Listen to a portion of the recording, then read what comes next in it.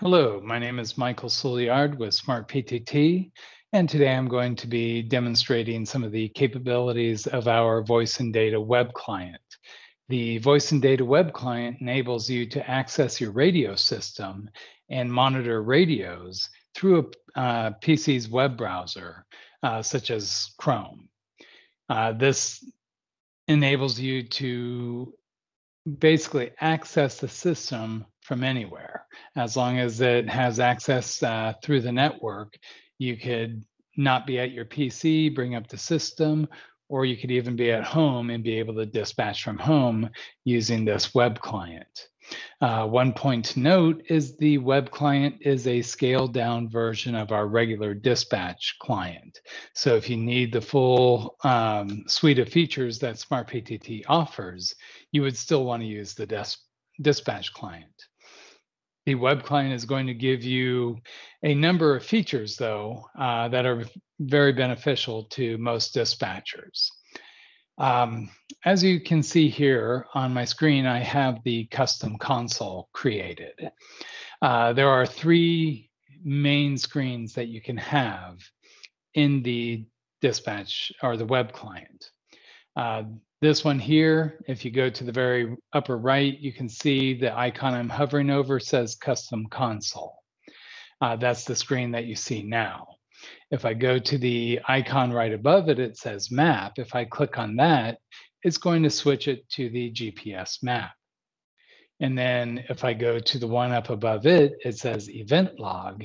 And that's going to just give you a brief rundown of what has occurred during this session. I'm going to come back here to the custom console. So with the custom console, you have the ability to set up the interface to some degree. If I come to this pencil icon, Edit Custom Console, click on that, I now have the ability to add, remove, and edit these items. So for example, I can just click here on M&O, Maintenance and Operations, click the X, it goes away. But whoops, I need to bring that back. I can come here to the plus icon, click on that, click on the channels, the control stations, the talk groups, and then I have the choice to bring maintenance and operations back. And I can also add in transportation. Go ahead, add those. Now maybe I want to highlight these in a different color. I can choose to make M&O, let's make it this blue color. And then I can do transportation. Let's do it in a kind of a yellow color. So now when I'm done, I'm just going to come up here, hit OK. Now there are other items that you can do here. You can change the font size. Maybe if I want to reduce that to 14 instead of 16, I'll go ahead, set that back. And once I'm done, I can hit OK. I also have the ability to create split screen views. So if I want, for example, the top to be GPS, the bottom to be the custom console, I'm going to come to the bottom right where I have the settings icon, click on that, and I'm going to click on interface settings. Here I could choose to split it, do a split screen vertical, or I could do a split screen horizontal. Can define which items I want to have available to me in each of those upper and lower areas, and then I'll hit OK. Now I'm going to set my custom console down at the bottom. I'll do my GPS up here at the top. And you can see my radio's highlighted location currently. If I want to click to talk to security, I simply just click on that icon, and then I'll be able to communicate to that talk group.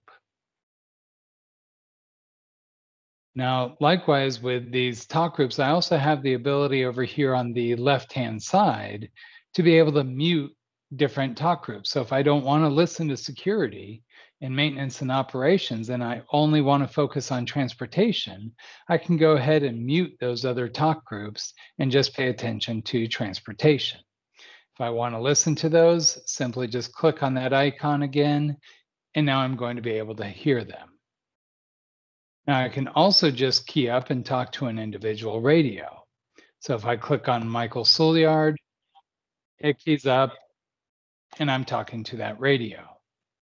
I do have a couple of functionalities available when you go to this triple dot icon. Gives you the ability to edit the name, gives you the ability to find that radio on a map, to request a location update, to send a text message. So I can click here and just send hello. And that's gone ahead and that has sent a text message to my radio. I also have the ability to do a radio check, which is just going to ping the radio out over the system.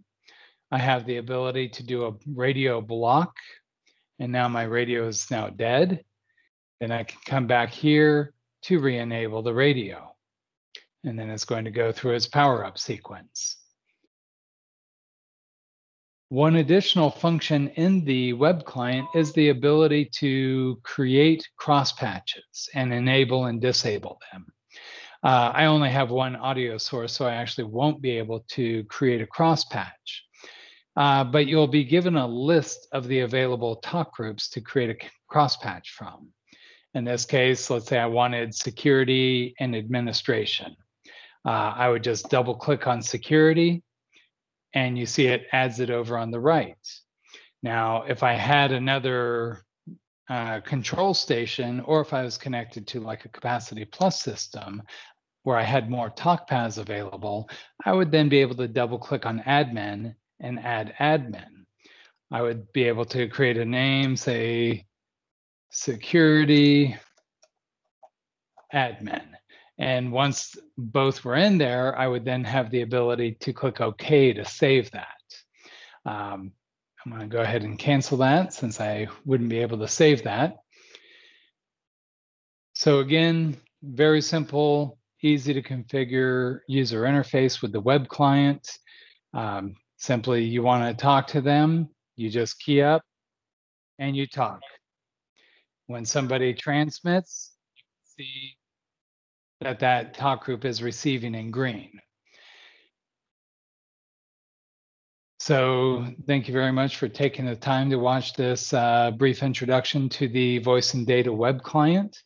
If you do have more questions on the web client, please feel free to email us at sales@smartptt.com, and we would be happy to answer any of those questions for you. Thank you very much.